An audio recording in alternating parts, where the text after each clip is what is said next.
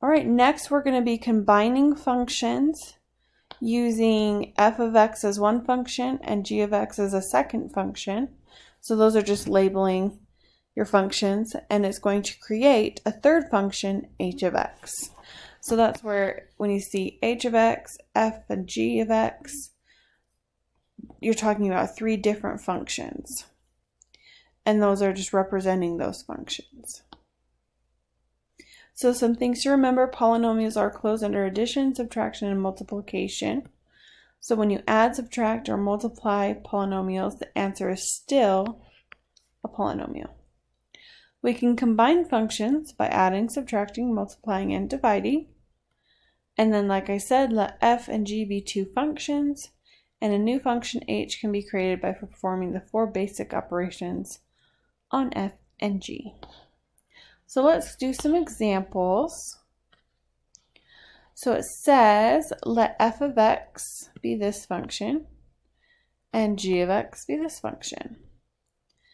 It says, find an algebraic expression for h of x and determine its domain if f plus g of x equals h of x. Okay, so we're just adding those two. So remember, if you see it like this, it means f of x plus g of x. So we're just adding those functions together. Okay, remember we're combining like terms, so we don't have another x squared. So that goes away. 5x minus 4x, we get plus x. And then 1 plus 6, we get 7. And that would be your answer. Next, we're subtracting. So we're going to take those functions again, and we're going to subtract. So x squared plus 5x plus 1 minus negative 4x plus 6. So remember, distribute your negative. So this becomes positive 4x and negative 6. So we don't have another x squared, so that's going to be x squared. Then we move to our x's, we get 9x. And then 1 minus 6, we get negative 5. Okay, next we're multiplying. So we're going to multiply those functions together.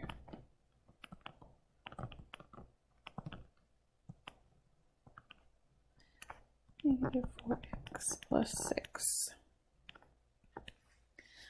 So we're going to multiply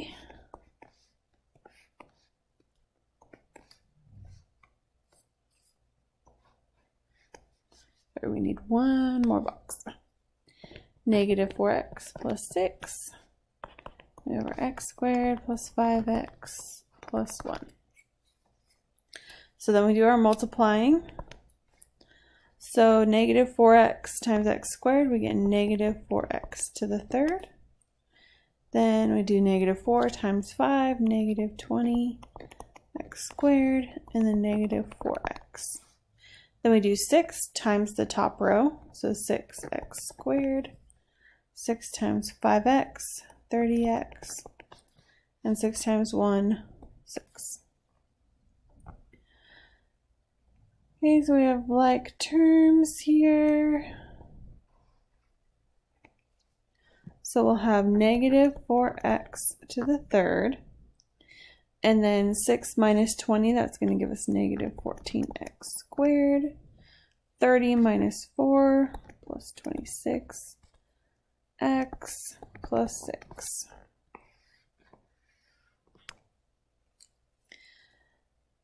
Okay, now we're going to divide. So we have x squared plus 5x plus 1 divided by negative 4x plus 6. So this we're not dividing since we're not on our rationals units, so we're not dividing those yet.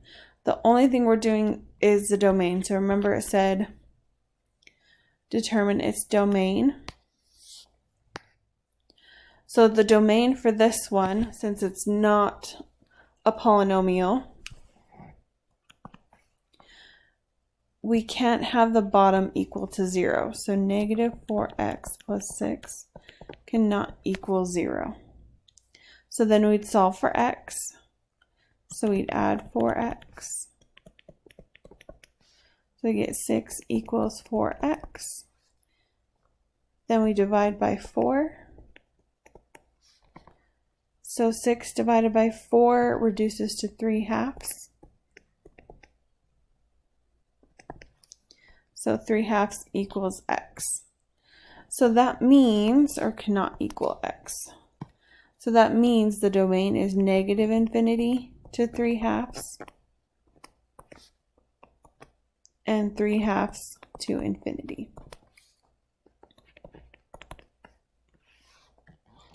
The domain for the rest of the functions, so a through c, is negative infinity to infinity, or all real numbers. So when you're doing your assignment, it might show that as your domain if it's asking for domain. So all real numbers for the domain, or negative infinity to infinity on these.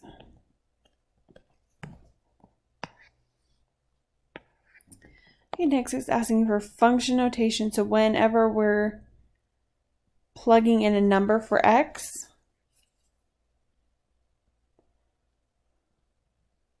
we want it in function notation.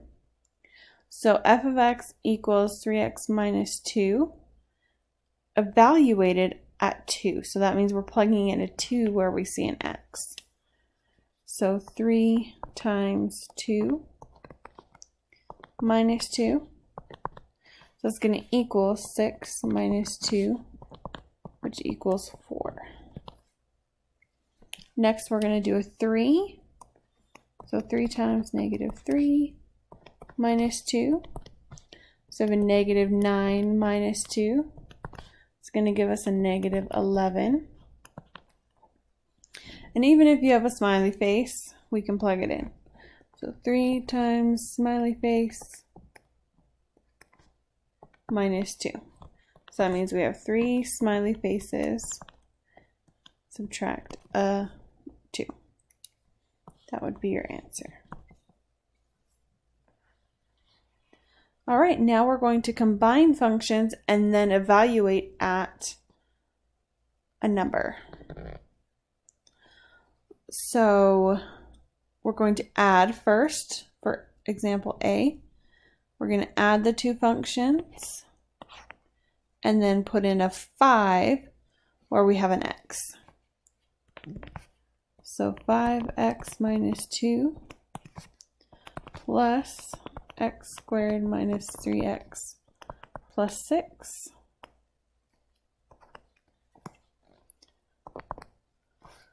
So we don't have an x squared, and then 5x minus 3x, so 2x. And then negative 2 plus 6 plus 4. So now we're going to put in that 5. So f of 5 equals 5 squared plus 2 times 5 plus 4. So 5 squared, that's 25. 2 times 5 is 10 plus 4. So 25 plus 10, that's 35. Plus another 4, we get 39. All right, next we're subtracting. So look how we're subtracting. So it's g subtract f. So we're going to have x squared minus 3x plus 6 minus 5x minus 2. So be careful you're watching what order it's asking for. For addition, it doesn't matter because you're not changing any signs, but subtraction, watch out for that. So no other x squareds. Negative 3x minus 5x, so we get negative 8x. And remember that will turn to a positive 2, so 6 plus 2, because we distributed our negative, plus 8. So now we want to plug in that negative 1. So f of negative 1 equals negative 1 squared minus 8 times negative 1 plus 8. Negative 1 squared makes a positive 1. Negative 8 times a negative 1, positive 8, plus 8. So 1 plus 8 is 9, plus 1 again, plus 8 again is 17. Or 8 plus 8 is 16, plus 1, we get 17. Okay, now we're multiplying. So with this one, you can either plug in your numbers first and then multiply, or you can do your box and then multiply. It's up to you. Whichever way is comfortable and most easiest for you, do it that way. So we're going to multiply. So we're going to have a 2 by 3 box.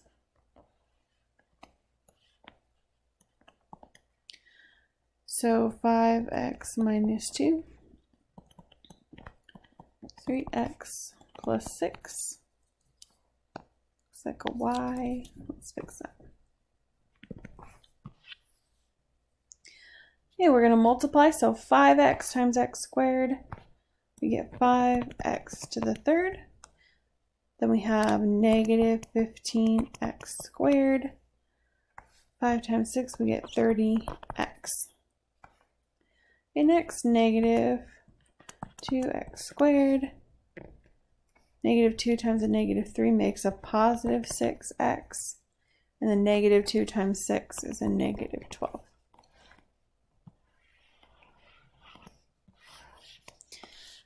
Alright, so we'll have 5x to the third minus 17x squared plus 36x minus 12.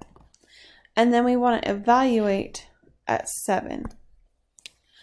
So we have f of 7 equals 5 times 7 to the third minus 17 times 7 squared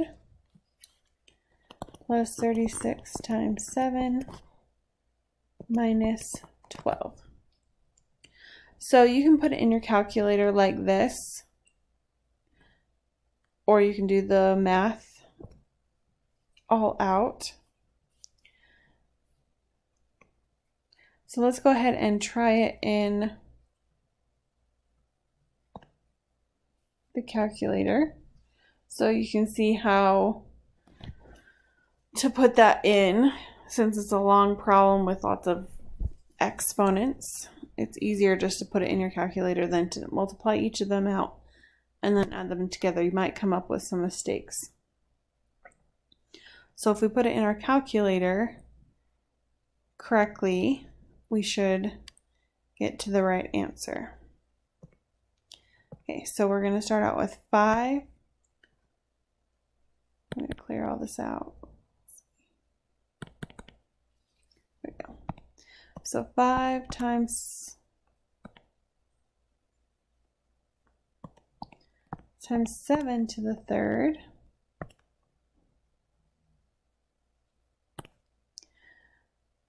and then minus 17. Oh, it didn't put the minus in there.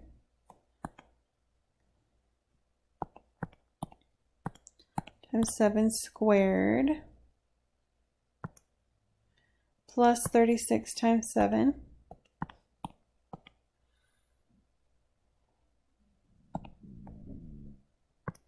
And then minus 12.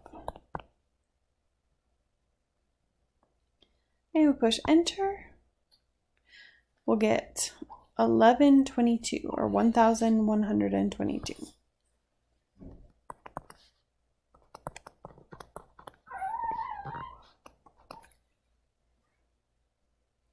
Yeah, or you can multiply each thing out.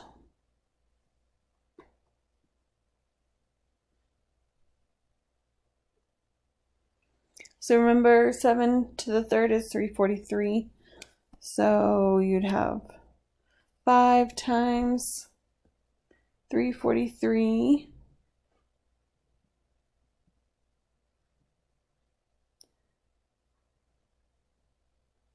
so you get 1715 minus 7 squared is 49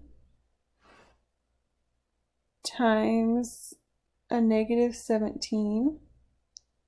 You're going to get negative 833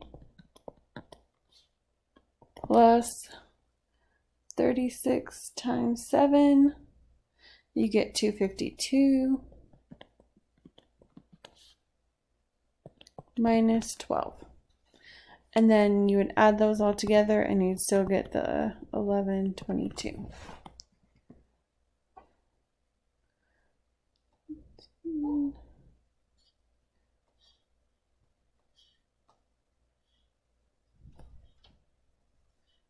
All right, let's move on to our dividing. So we're going to divide g by f. So remember, g is the x squared equation. So we'll have x squared minus 3x plus 6 over 5x minus 2. And remember, we can't equal that bottom. So remember, so we'd add 2 and then divide by 5. So x cannot equal 2/5. So keep that in mind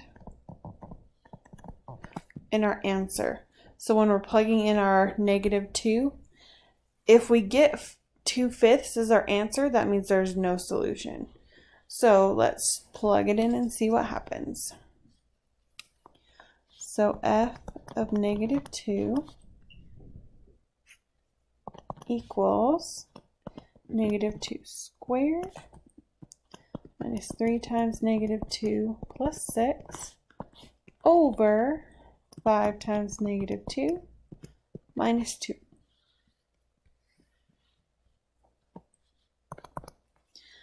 All right, -2 squared, that's a positive 4.